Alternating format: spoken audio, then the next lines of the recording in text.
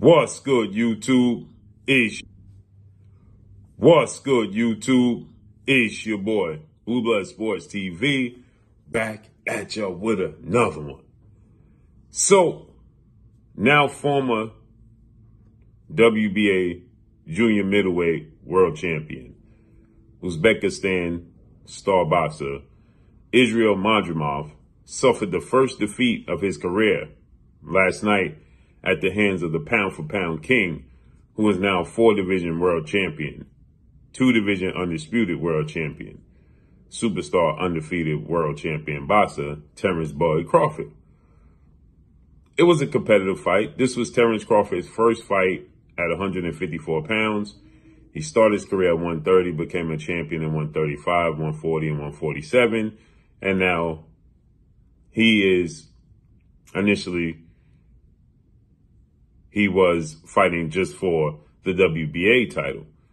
But it looks like the WBO will elevate him to the super champion and strip Sebastian Fundora for not honoring the mandatory. And it looks like the WBC is going to make him the mandatory for Sebastian Fundora Errol Spence fight. But they stated that being Terrence Crawford and his longtime trainer, two-time trainer of the year, which should be Brian Bomac McIntyre, they stated that Errol Spence rematch is out the window. It ain't happening, right? They are just simply not going to rematch Errol Spence. So that's not happening. So with that said, Israil Madrimov and his team, Joel Diaz, his promoter, Matchroom CEO and promoter Eddie Hearn, they are completely unhappy with the scorecards for this fight. And they are revealing the scorecards, and they are saying that they don't want to say it's a robbery, but they're saying it's a robbery, right? Joel Diaz said that he don't want to say it's a robbery, but at the end of the day, it should have been a draw. Eddie Hearn said he don't want to say it's a robbery, but he says it's a bit of home cooking. It doesn't matter how far apart the judges' scorecards was. Let's say it was because it ended up being 115, it was 116, 112, 115, 113 on the other two judges' scorecards, right? Which is 2 rounds. So now one had it 4 rounds, and the other had it 2 rounds. So he's saying that he's not mad with the judge's decision to favor Crawford, but in the same token, the scorecard shouldn't have been that wide, because then it means you did it all for nothing. Well, if they said that he won by 1 round, what difference does it make? He still lost. He still lost. If all the judges had him down by 1 round, well, he still lost, right? And Joel Diaz said the system is terrible and it's messed up. And he's saying, Israil Madrimov, they're saying that he did everything he could and he should have been the victor in the fight. And he feel like he was jerked, right? So they are crying robbery.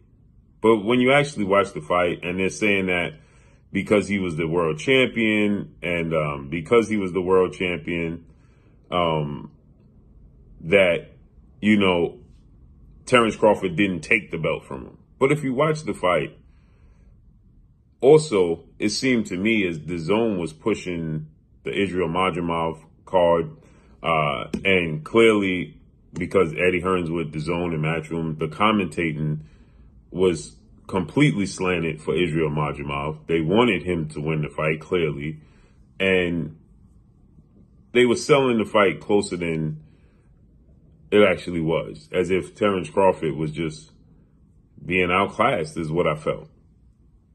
Terrence Crawford won the fight. Terrence Crawford, it was a tough fight. Israil Madrimov was unorthodox. He was herky-jerky. He was good at judging distance. He's big, he's strong, and he was connecting with a right hand. But Terrence Crawford was landing combinations. Terrence Crawford, in the last 2 rounds, in the championship rounds, he hurt Israil Madrimov in the 11th round. And then remember, Joel Diaz even stated going into the 12th that he's going to try to knock you out because he knew he was hurt and he was going to close the show. So Eddie Hearn is saying that he heard Bomac say, you need to win these rounds, insinuating that they were saying that Terrence Crawford was down on the cards. That's completely not true. Terrence Crawford won this fight fair and square. Was it a competitive fight? Yes. Was it a hard-fought fight? Yes. Did he lose the fight? No. Period. So the judges having it, one judge having Terrence Crawford up 4 rounds, that's not a far-fetched.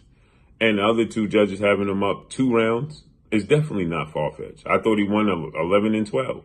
So there's only 12 rounds in the fight. So let's say he went into the 11th and 12th round and it was 5-5, right? It was even.